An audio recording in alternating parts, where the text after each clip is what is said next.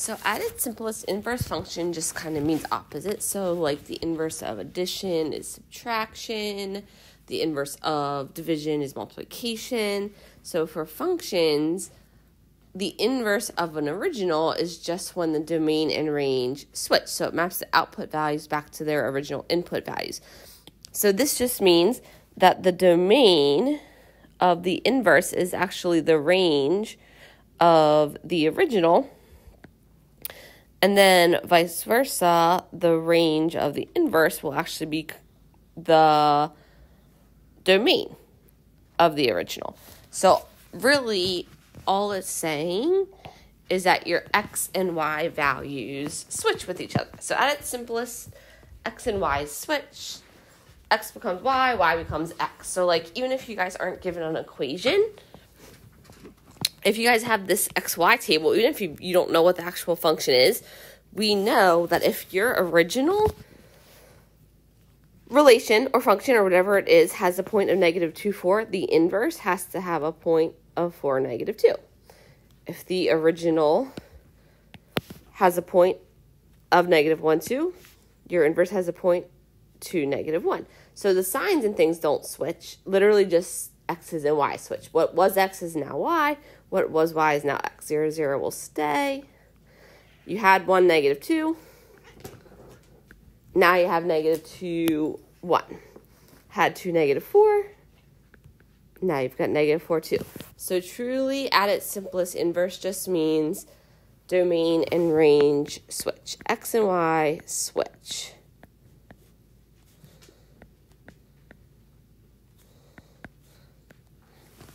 So for problem B, same thing. We don't know what function or equation this goes with, but we know if we're given the domain and range of the original, the domain will become the range, range will become domain. So for your inverse, the domain will be -∞ to 5, and the range will be 3 to positive. So nothing like switches, goes backwards, frontwards, like nothing switches, just x is y, y is now x. So same thing, if it gives you a list in set notation,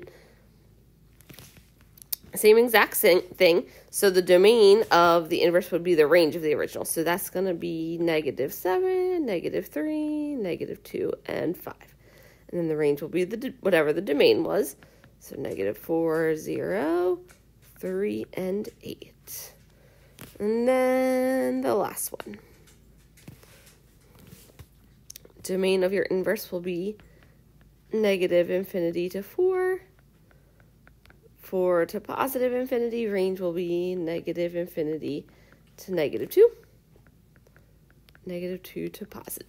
So truly, at its simplest, an inverse function is just the x and y values switched from the original you were given, whether that's an equation, whether it's a list of x, y values, whether it's interval notation, it's just switched. So even if you guys aren't given an equation, you can also do it just with a graph. So for inverses, the graph of the inverse is a diagonal reflection over the line y equals x. So you've got this like diagonal line here. When you graph the inverse, it should be a diagonal reflection of the original. So what we're going to do is we are going to plot, or actually we're going to write these points that were given for the original, because this is the original, f of x. So your first point here is -7, -6. Then we've got the point right here, which is -5, 1.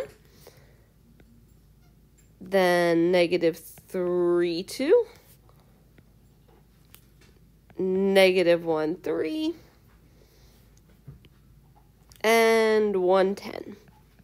So, because we know that the inverse is just your value switched, since we have the original, we can just switch them for the inverse. So if we had originally -7, -6, We now have -6, -7.